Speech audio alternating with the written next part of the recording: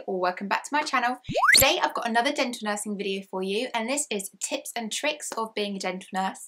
So these are anything that I find makes the job a little bit easier. They're not major things, but they just kind of help either speed the process along or just make the little bits in your day that are a little bit annoying that much easier. Anyway, I've got a little post-it note here of all the things. I wrote all these down this morning while I was at work, while I thought of them. So if you want to hear about these, then just keep watching. Okay, so the first one I have mentioned in a video before, but I'm going to kind of explain it a bit more. So this is when you pick up the spittoon filter at the end of the day and you get a load of yuckiness hanging off of it, which is everybody's saliva throughout the day.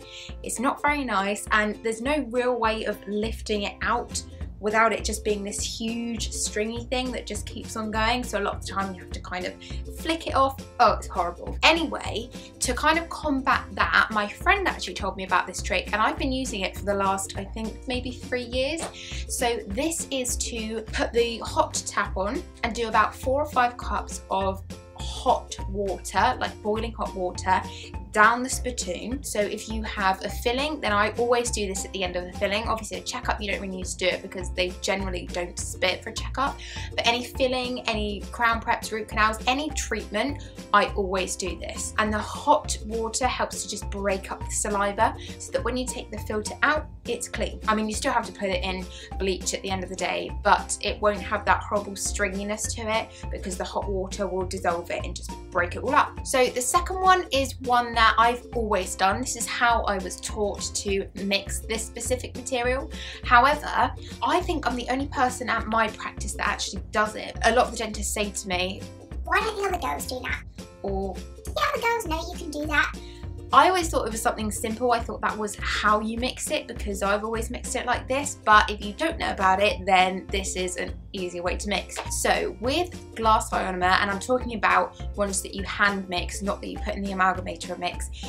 So GI, Poly-F, actually that's probably it because that's the only two that you can really mix into a moldable one unless there's other ones. So any powder and water substance that doesn't need to be flowable, I will mix it up and I'll get it to the point where obviously it's moldable.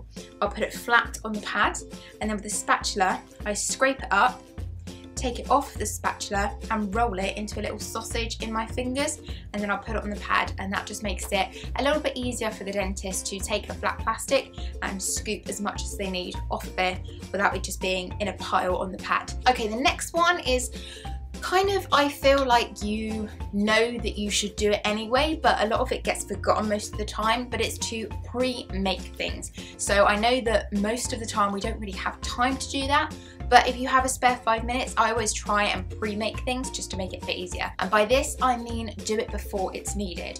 So the main things I do is at the end of the day when we have to put the suction pipes, it's basically a big bottle with tubes coming out of it, and you need to put the suction tube on that, and it sucks up all the stuff in the bottle to clean the pipes through.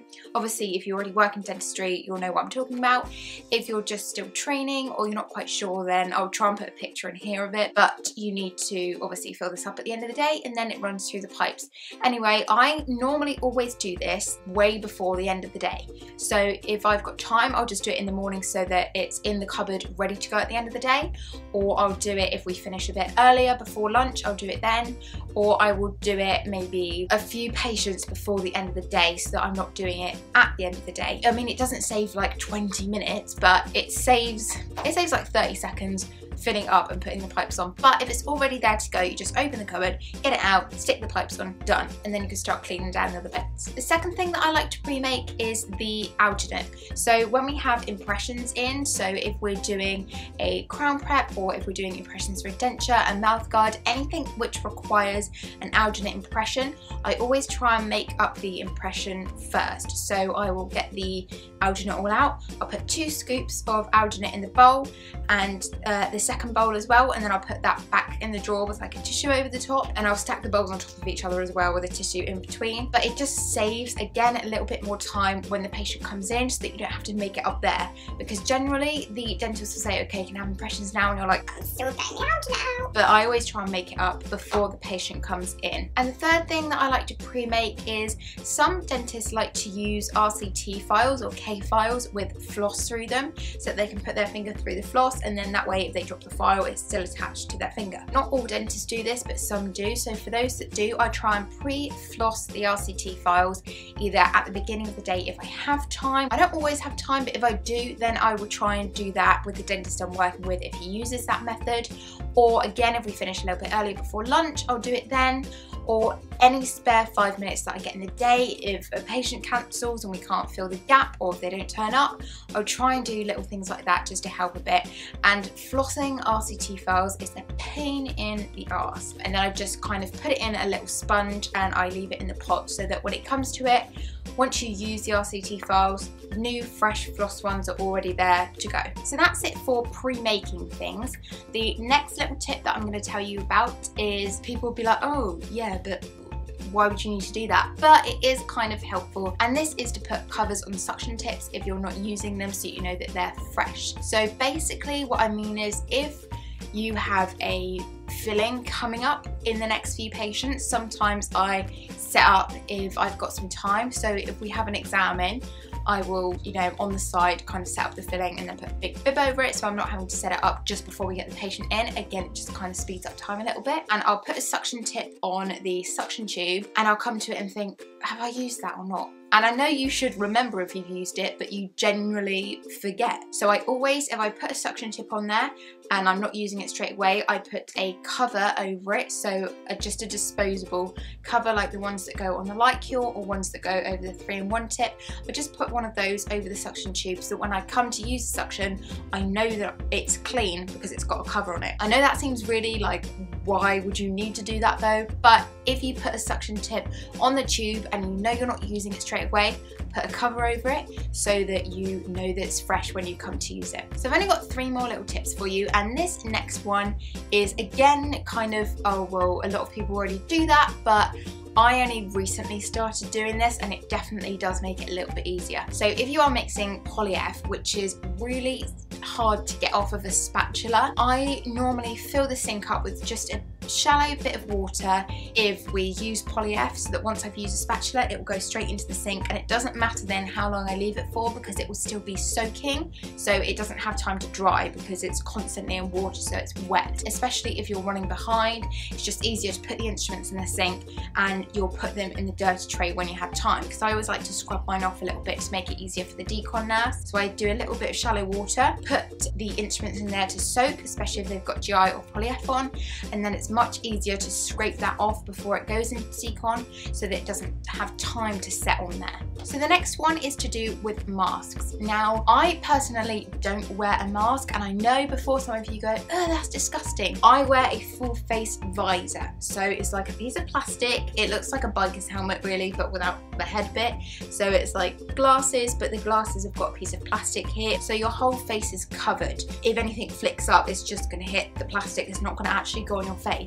The reason I use this and not masks is because the masks that we have irritate my skin. Masks have always irritated my skin. I don't know what it is about them, but because I think they're so rough, they bring me up in spots all along here, and it's mainly always in this area here. Even if I just have it on for a couple of minutes, it just really irritates my skin. Anyway, on to the tip. So if I've got a cold, I will wear a mask because you don't want to be like a little bit snotty, or you don't want to have to keep sniffling. It's just not very nice when you've got a cold. But to make it a little bit easier, I put a few drops of Olbasol in the mask and then I put it on so that I'm always breathing Olbasol in, which obviously helps clear the sinuses, and it's just good for a cold in general. Olbasol is really good to kind of combat that. Just 1 to 2 drops. Don't put any more than that in, trust me, because your eyes will just water all the time. And then just put it over obviously your mouth and nose, and then you can just breathe it in. It's also really good if you've got a smelly patient. Just put a little bit of that in, or perfume or something in the mask, just to cover the smell. If you have a cold, Olbasol in a mask is the best thing because you're constantly inhaling it, and also other people can't really smell it that much, especially if you just put 1 to 2 drops on. Now I'm on to my last tip that I'm going to share with you guys, and this is to always have a spare glove in your pocket. Now I know you might think, well, why do you need a spare glove in your pocket? And this is just one example of why. So if you leave the surgery and a patient says like, oh, can you look at my denture or something, and they go to give it to you, you can't take it from them because you haven't got gloves. So there's one spare in your pocket just to have straight on hand. Or another example would be, so yesterday was a perfect example of this. It was the end of the day and the hygienist comes out of her room. She says, oh, are you going downstairs? I said, yeah. She said, oh, I didn't give these instruments to the decon nurse. And I didn't have any gloves on because I was dressed in my normal clothes. It was the end of the day and she was just running late. And I was like, I need to go and get a glove, hang on a minute. But obviously if you've got a spare one in your pocket, I know at this time I was just dressed in my normal clothes, but an example would be if somebody needs to give you a dirty instrument, you've got something in your pocket just to pull out and put on. Same applies with like x-rays. So I don't know if this is universal in practices, but certainly in my practice, if we take x-rays, we're not allowed to have gloves on outside of the surgery. So we have them in our pocket and then we have sprayed tissue, like a lot of it, because you don't want to go anywhere kind of near that.